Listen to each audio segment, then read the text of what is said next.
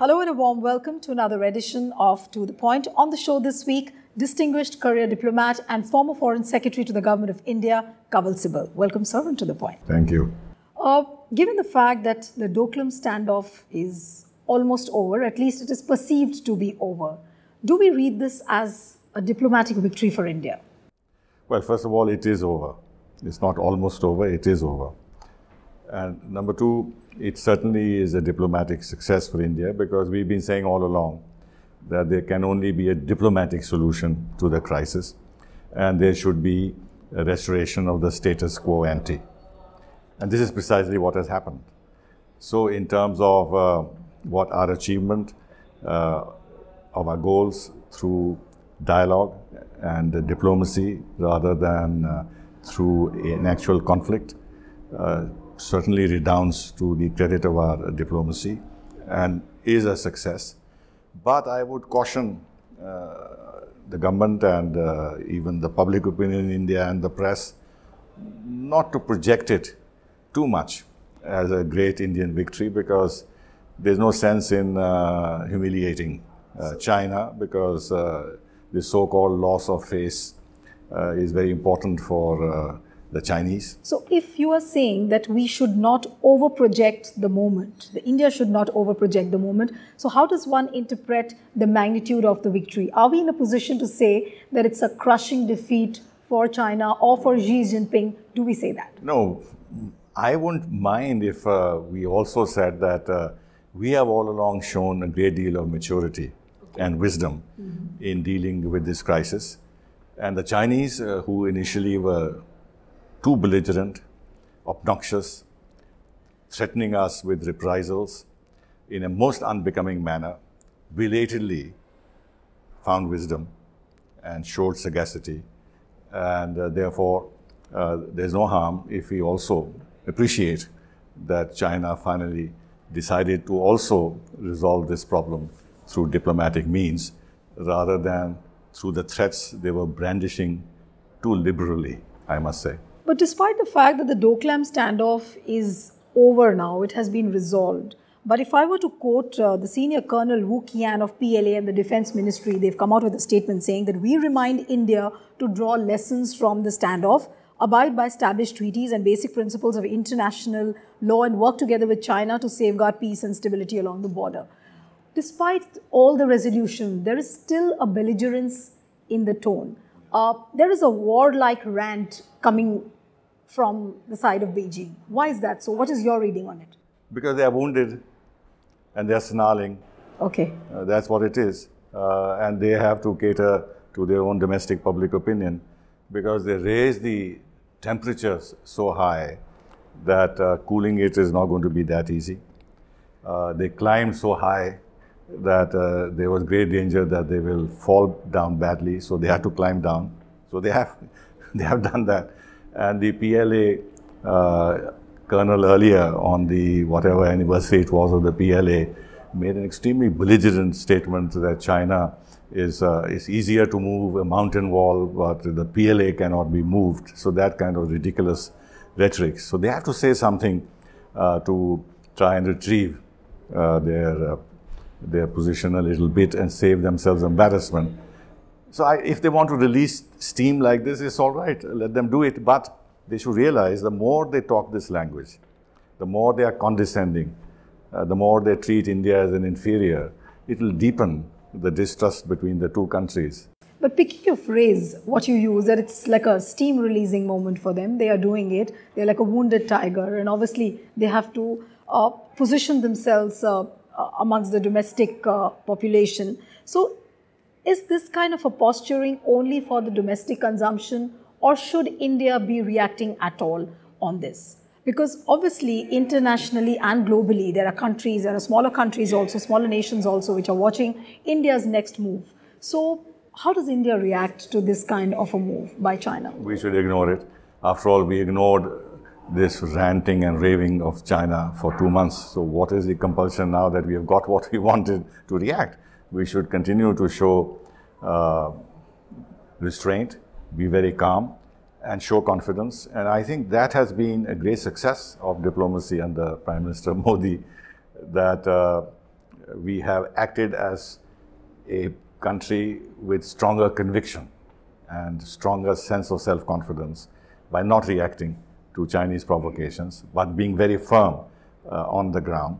Now, with regard to your question, yes, it is directed at their domestic audience, certainly because of the 19th National People's Congress, which is very critical in terms of Xi's political standing and control and power within the system. But it's also intended to retrieve lost ground vis-a-vis their own neighbors in the South China Sea and our neighbors in South Asia, because the message that is going to them is that India now has become sufficiently self-confident to stand up to China, and they have actually compelled China to look for a diplomatic solution rather than brandishing that threat that they will once again do the 1962 on us and humiliate us. Looking at the timing, when this standoff has been resolved, it coming as it does just almost a week before Prime Minister Modi heads for the BRICS summit. So is it just to create a kind of a positive atmospherics that this resolution has come in the fray, or are the two nations really serious about withdrawing themselves from DOKLAM Plateau? Oh yes, certainly. I mean, we had no reason to go into DOKLAM in any case, since it is Bhutanese territory, and we would not have wanted to stay on in foreign territory longer than necessary. We were compelled to intervene because they were building a military road in that area, which, if it got extended to the Jamperi Ridge, would have compromised the security of our Siliguri corridor. And we've been very clear, not now, but even in the past, that we will not allow China to cross the Torsa Nala, because if they did, then they would automatically reach the Jamperi Ridge. So that's why we intervene. Now, China claims this is its territory. They will continue to do patrolling, as they have said they would. We have no problem with that, because after all, we have disputed pockets with China, and China is patrolling those disputed pockets. We are also patrolling there. So this patrolling is a very different activity. Chinese media says that they will continue to patrol and, they'll continue to uphold their territorial sovereignty. But at the same time, India is not saying anything. If they are continuing to patrol and India says that, okay, the troops are withdrawn, then how does one read? Is it not like maybe a game which is a draw game? How does one read this move? Well, yes, it is in that sense a draw. We wanted a draw. We had said that let's restore up the position to what existed before June 18, which is a draw. That you made a move, you withdraw from that move, we made a move, and we will withdraw. So it's a draw. We are not entering into a clash and saying that we have won a victory over you. It's a victory in a different sense. If China had not raised the temperature so high and threatened us with reprisals and said that you must unconditionally withdraw, absolutely, and on their side they say it's our territory, 1890 treaty says it's our territory, it's undisputed Chinese territory. In that sense, yes, it's India's victory. But if you look at the situation on the ground, it's a draw, because both sides have reverted to their previous positions. With regard to patrolling, the Chinese troops patrol lots of areas that are disputed between India and China on our border. And Indian patrols also go into areas which we claim are ours. And you had this incident at this Sangpo Lake just a few days ago, where the Chinese were patrolling into what we consider as the area under our control, and there was a scuffle. So the fact that the Chinese are saying that they will continue to patrol the DOKLAM area is a challenge to Bhutanese sovereignty. And it's for Bhutan then to also send its patrols and check the Chinese patrols, or tell them that they're intruding into Bhutanese territory, send them protest notes as they have been doing in the past, so that their claim on this territory is maintained. Because if they don't react, then the Chinese will get away with it. But then we have no a right to intervene in DOKLAM simply because the Chinese are patrolling there. We intervened because they were building a military road and threatening directly our Siliguri corridor. So it became very significant for us in terms of security threats. But patrolling doesn't mean that they're going to dig themselves on the ground, station themselves permanently. Patrolling means they'll come back and go back to their headquarters. So they'll continue to do that. So I don't attach much importance to this. But the statement which came out from both sides, New Delhi and Beijing, it actually did not mention anything about the fact that whether China is going to build or the official status of the road construction. Will China further the road construction, or the basic premise of the disengagement of troops is that they will disengage the troops only on this premise? So how does one read that? It's very clear that they have withdrawn their earth-moving equipment. We have said that, although we haven't said it officially, but official sources have already briefed the press on this, and we should take it at face value. And we have said that this has been verified. Now, we are not going to verify our own withdrawal and a withdrawal of our own. Chinese have already verified. That we verified the withdrawal of our own bulldozers. It's ridiculous. When we say it has been verified, it means that we have verified that the Chinese have withdrawn their bulldozers and earth-moving equipment, which means no road building. The Chinese have also said that in view of India's withdrawal, they'll make the necessary adjustments and deployments, which is a code word for saying that they're not going to build the road. Now, they know that if they start building the road again, India will intervene. Look, we are just 150 meters away from this road building exercise. It will take us 15 minutes to redeploy ourselves from our present positions to which we have withdrawn on our side of the Sikkim border. It will just take us 15 minutes to redeploy ourselves there. So if they try to do anything, we'll go in again. And China will think twice before they do that. No, I don't think that the road building is an issue as of now. In the distant future, depending on the equation between India and China and how things pan out, if China feels it can take risks again, but for the time being, I don't think it's a problem. But if you look at the past narrative, a lot was said about how that road will be put to military use, and that became the reason of apprehension for India. So should we take this move as a serious one, and should we really believe into what China has said, that they will disengage the troops and this kind of a thing will not be repeated? You see, the whole Chinese position on this is absolutely ridiculous. First of all, there is no threat to China from the Chumbi Valley. In fact, the threat is to us. Okay. Because if we enter the Chumbi Valley, what do? That's not the gateway to Lhasa or anything else. There's no way. But if they enter the Chumbi Valley further southward, they threaten our security, our Siliguri corridor. So what is the need for China to build a military road in this area, which they haven't built since their occupation and annexation of Tibet? They haven't built this after 1962 even. They haven't built it even when the Depsang thing occurred, the Chumar incident occurred. They've been concentrating on infrastructure there and activity there. They have never done this. So where is the need? What security interests of China are they protecting by actually building a road which gives them greater offensive capability? It's nonsensical. It just is that they miscalculated. They thought that they have got away with provocations. They will get away with this one, and they overplayed their hand. And they never expected India to intervene in this manner. Was China waiting for a moment where India or Prime Minister Narendra Modi would get provoked and misread the situation and take some offensive which could put India on a tight spot? So were they waiting for that kind of a thing? And then they realized that this couldn't happen, and so they had to back down? No, on the contrary. I mean, we took aggressive action. Frankly, we did. We put our troops there.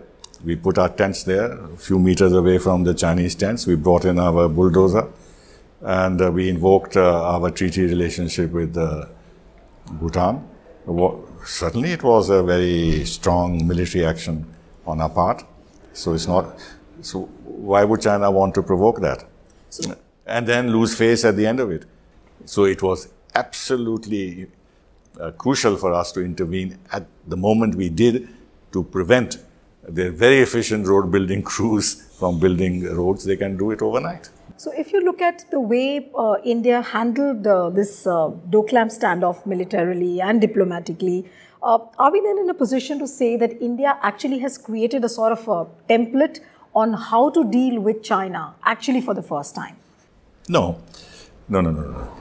We, look, when the Depsang incident happened, we confronted the Chinese, and the established border mechanism and the agreements for border management were invoked, and it was settled at that level. Then they provoked us in Chumar, when President Xi Jinping was being hosted by Prime Minister Modi. We moved our troops there. In fact, we moved large number of troops to make it very clear to the Chinese that we are not going to accept what they were doing. So it's not as if we haven't confronted China before on the border. And before that, if you recall, in 1986-87, the Samdurong-Cho incident, where actually we took very bold steps of moving a brigade of our armed forces to confront the Chinese, which had penetrated in that area. So there is a history to this. This is not the first time. But it's the first time that we have actually intervened in Bhutan. And that is the new thing in this, which they did not expect, the Chinese did not expect. And to that extent, it's a different order of India's self-confidence that we were willing to do this, because through their action on Bhutanese territory, they were seeking to change the actual tri-junction point to their advantage, which was contrary to the agreements not only signed between Bhutan and China, but the 2012 agreement between the two sides, or understanding between the two sides at the level of the special representatives, that the tri-junction will be decided between India and China in consultation with a third party, which means Bhutan. So from what you're saying, I understand is that India actually has an upper hand at the moment. Psychologically, yes, because they have tried to assert themselves. And but in the scheme of things, how do nations like Pakistan react? Because obviously they were an all-weather ally to China. So what are the kind of reactions we are expecting from Pakistan? Obviously, Pakistani media has not been very generous. Well, the Pakistani would have been absolutely delighted if India had buckled under Chinese threats and the Chinese have succeeded in showing India's place. Because the Pakistanis are very happy with China's ingress across the Himalayas into South Asia and becoming an active player in South Asia, because that strengthens Pakistan's confrontation with us, because then there is the China factor which boosts whatever they want to do vis-a-vis India, etc., etc. But from what I have seen a little of reactions from Pakistan on their TV and all, their commentators seem to be very unhappy that China did not implement its threats. And despite all this talk over so many weeks, they'll teach India a lesson which will be worse than 1962.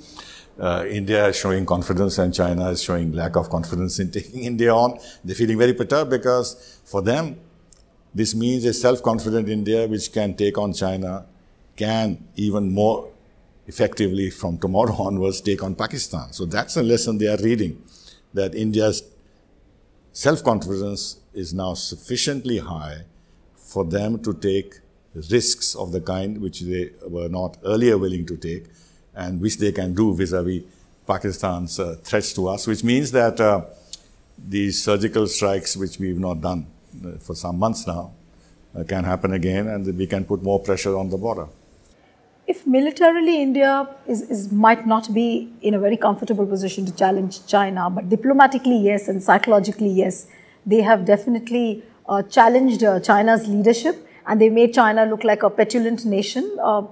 That's how I would read. Well, first of all, let's not exaggerate, and this needs to be spelled out. China's superior military capacity vis-a-vis us. Yes, in totality, it is true that China is militarily stronger. It has developed an industrial manufacturing base within the country. They have developed nuclear and missile capabilities, and they have developed other techniques of modern warfare, cyber warfare, everything else. However, the point is not that. In an all-out war, perhaps yes. But if you are thinking in terms of what is the balance on the northern borders, I don't think China has the upper hand. On the contrary, they have to operate in Tibet at those heights where the Air Force cannot function as well. And the lines of communication, despite all the infrastructure they have built, are very long. And those lines of communication, like for example, the railway, can be taken out just like that by our Air Force. And how many divisions can they move and sustain in those horrible heights through a long period of confrontation? They can't do it. And then the geographical terrain in the east is such, the mountains are north-south. They can't penetrate right across the border. They have to come through the gullies, which can be defended, which are under our control. And yes, they have an easier time in Ladakh because it's plains. But we have taken dispositions on the border.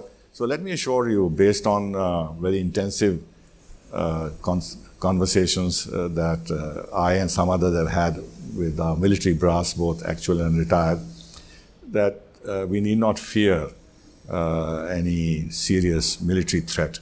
And then finally, the Chinese are very vulnerable in the Indian Ocean. We dominate the Indian Ocean. Their whole commerce and the energy supplies are through the Indian Ocean.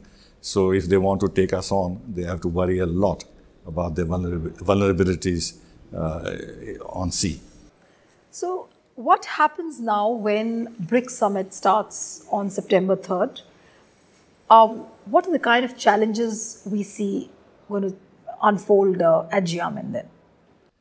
Well, if you look at the BRICS summit in Ufa and the BRICS summit in Goa, China actually played a very negative role.